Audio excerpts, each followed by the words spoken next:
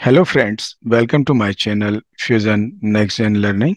If you're first time viewer on my channel, subscribe my channel and hit the bell icon to get latest update from Fusion Next Gen Learning. In today's demonstration, we are going to cover one more business requirement. Let's take an example.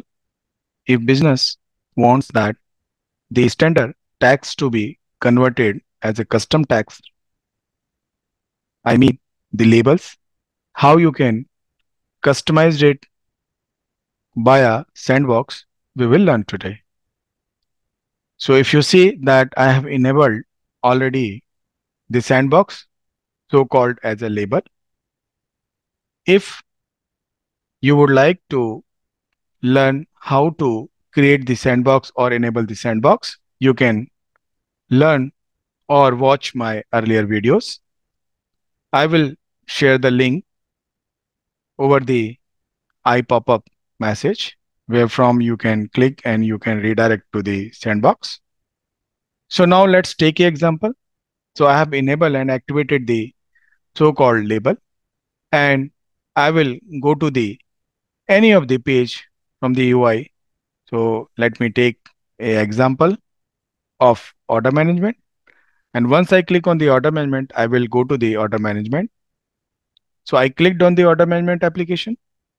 Within the application, if I go and I will click on the create order.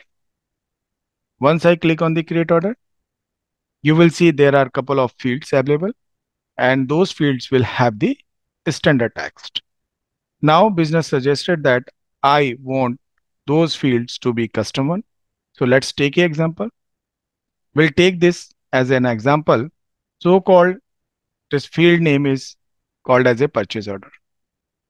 Now we will change the label, the name of this purchase order to the customer purchase order. How to do that? So for that, we have to go to the setting and action.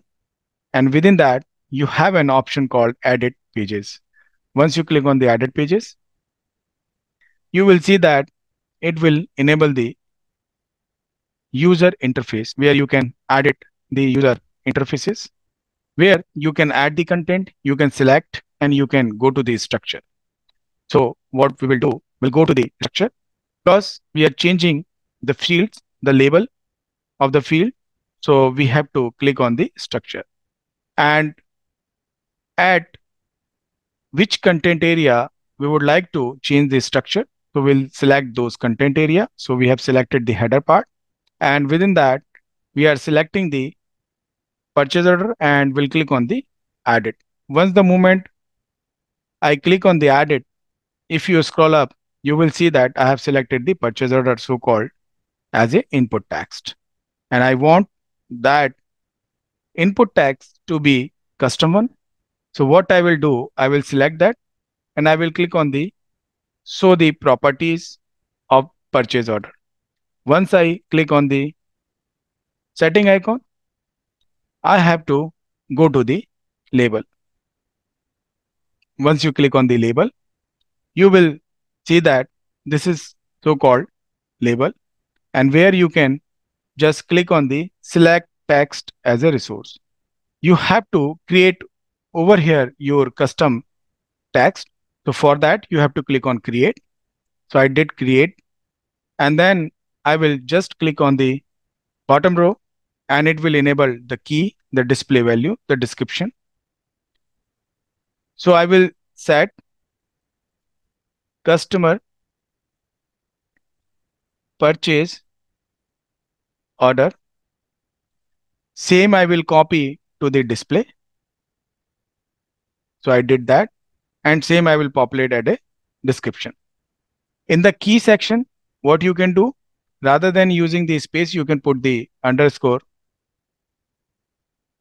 so that at later stage, you won't face any issue. So I have done that. So I have entered the display value as well as the description, the same.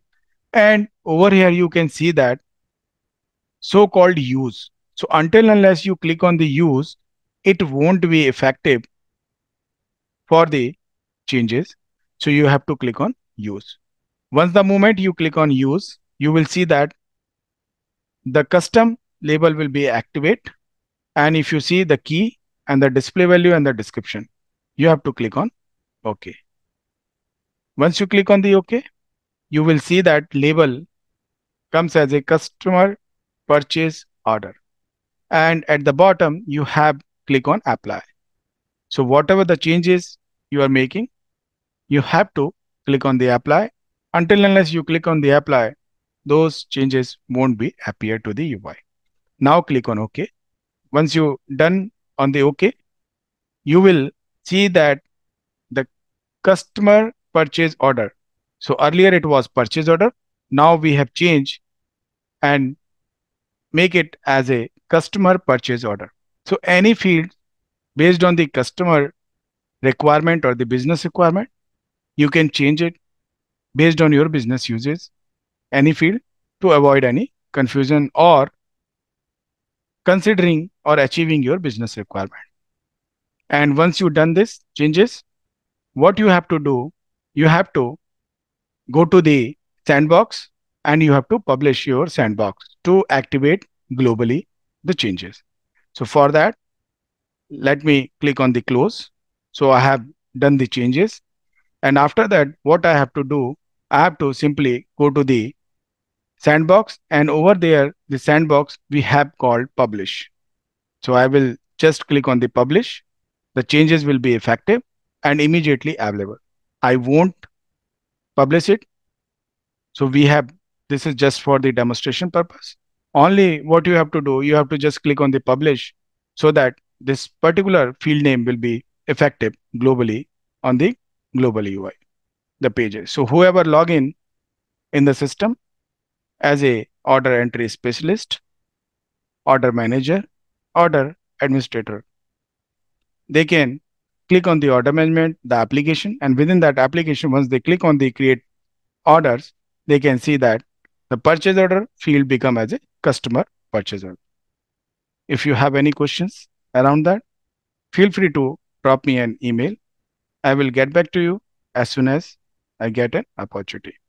Thank you. Thank you for watching my channel, Fusion Action Learning. Thank you for watching. Happy learning. Keep learning.